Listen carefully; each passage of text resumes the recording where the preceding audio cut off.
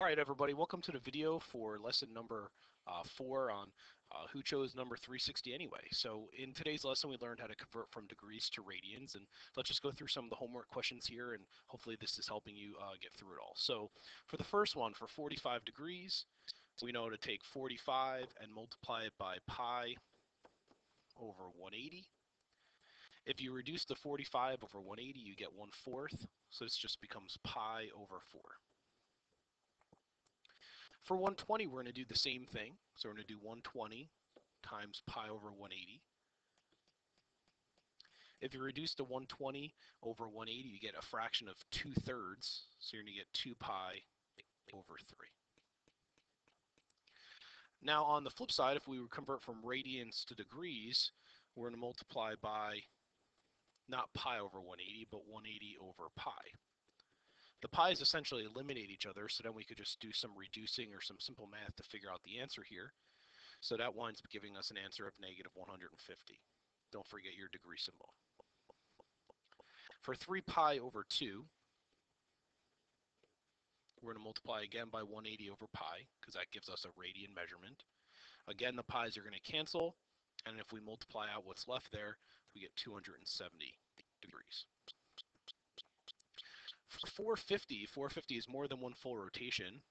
We know that from previous lessons, but it's still just a degree value.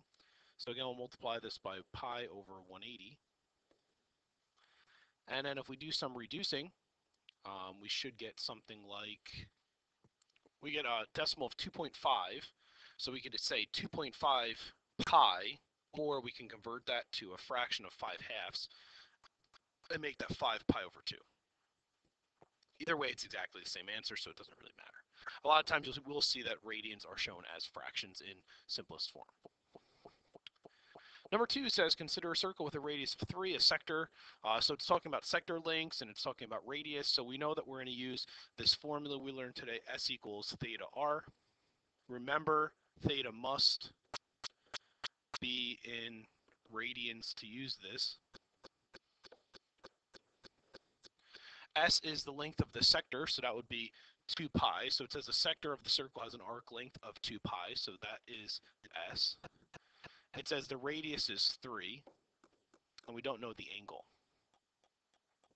So if we divide both sides by 3, we get theta equals 2 pi over 3.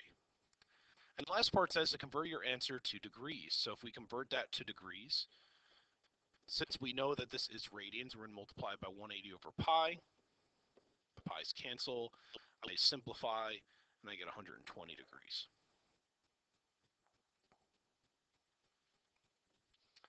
For number 3, it says to explain how radian measure is related to the radius of the circle. And it says to draw and label an appropriate diagram to help support your response. So the radian measurement is essentially the number of radii that fits around the circle for the open angle. So if I was to draw a circle, this angle is the same number of radii that fit around this edge here. You can write out a whole written response here using everything that we learned today. But basic idea here is to say that the number of radians that the angle opens is the same number of radii that fit around the edge of the sector of the circle.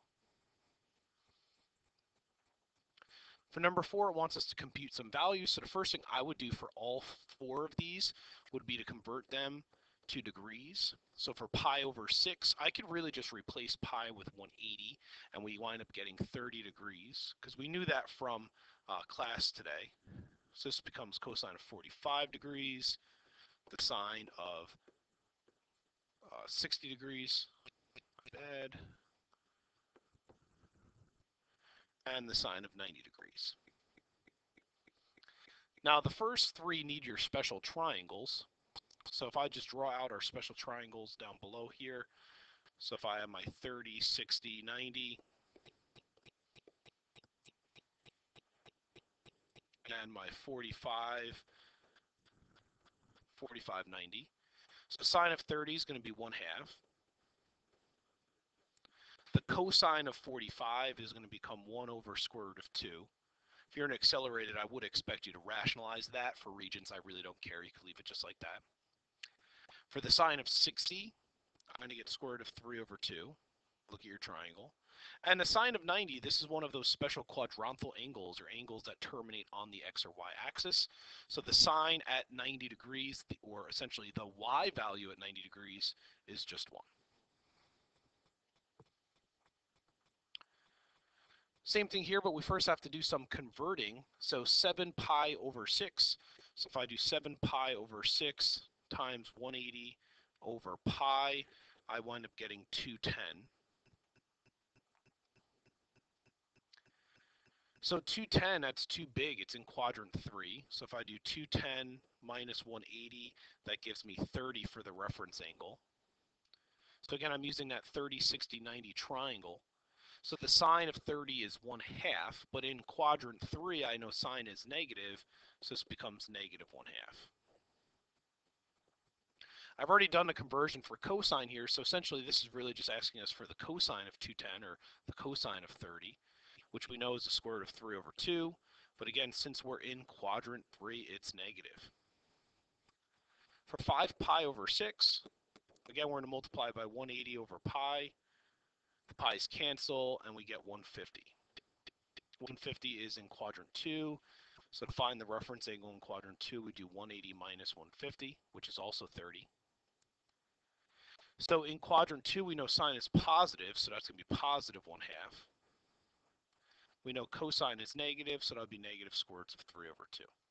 Notice they're the same values, they're the same ratios, but because they're different quadrants, some are positive or some are negative. The last question says, if angle theta is between 0 and 2 pi, this really just means 360. So within one full rotation, how many different possible values do you have for a negative sine value? So I know sine is positive in quadrants 1 and 2, so it can't be here or here. So it's either got to be a quadrant 4 or 3 angle. So there are two possibilities here. Now the thing that I have to figure out is, well, what triangle is going to give me this angle, square root of 3 over 2 ratio? So I know that we have this 30, 60, 90 triangle, so essentially theta is 60 degrees. I know that because 60 degrees would give us that relationship from memorizing the special right triangles. So now that I know that theta is 60, what angle in quadrant 3 would have a reference angle of 60? So essentially what I'm asking you is, what angle minus 180 equals 60? So that answer is 240. So that's one possibility. Then in quadrant 4, I'm saying, well, what angle minus subtracted from 360 gives us 60? Well, that would be 300. So those are the two possible values, but these are degree values. I don't want degree values. If you look, the answer that they want is in the relationship of radians. So then I have to convert these. So I'm going to do 240 times pi over 180. If you reduce that, it becomes 4 pi over 3.